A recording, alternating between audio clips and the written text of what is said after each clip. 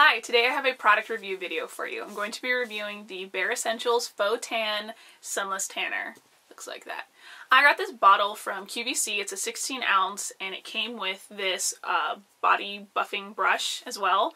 And it was $50, but they also sell a smaller size of it on the QVC website as well as at Bare Escentuals and the Bare Escentuals website for $22, I believe. But you can only get this brush through a QVC purchase.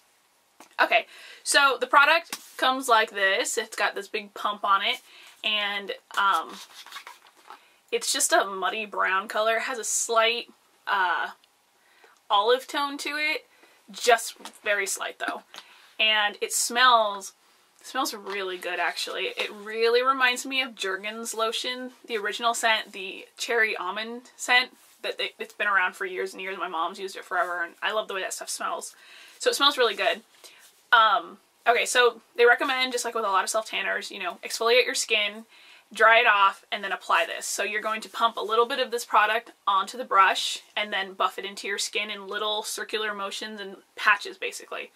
This brush that it comes with is so nice. It is so soft. This is super, I don't know if you can tell, it's so dense and it's really soft and it's so luxurious just to apply the tanner. It feels great. However, applying Sunless Tanner with a product like this is so time consuming. It takes forever. It is so much quicker just to use your hands or gloves or something. This will probably triple or quadruple the amount of time that you have to spend applying this tanner.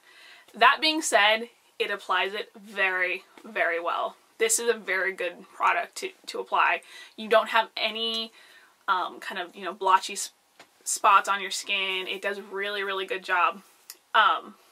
So yeah, but it takes a really long time, so it's just kind of take a long time to tan, but it comes out good. You got to kind of weigh your options there. Okay, so they, the company claims that your tan will last about 5 days, so you need to re-tan every 5 days to keep up the same color. I've noticed that the difference between day 3 tan and the difference between day 5 tan is quite large. You never quite return to your original color within that 5-day period, but there's a large drop off between day 3 and day 5. So I actually recommend that you tan every 4 days with this if you want to keep up the same constant summer glow. So you don't really have to worry about, you know, do I have to change my foundation because I'm so much paler today than I was 4 days ago. Stick to 4 days and you'll be good. After I apply it, I notice I always apply it at night, and in the morning it has that smell, that nasty rancid Sunless Tanner scent comes to me. If I shower, it'll go away and it'll fade, and you can cover it up with fragrant lotions, which I often do with a lot of Sunless Tanners. But it fools you because it smells good when you apply it, but then that scent definitely comes back. So I don't want you to think this is one of those like miracle Sunless Tanners that never smells bad, because it can smell bad. Okay, so I have really dry skin, and I was worried about using this just like I do with a lot of tanner products to see if it would dry out my skin more, or if it would kind of like irritate my skin. But it's surprisingly moisturizing. I don't know how they do it, but it is.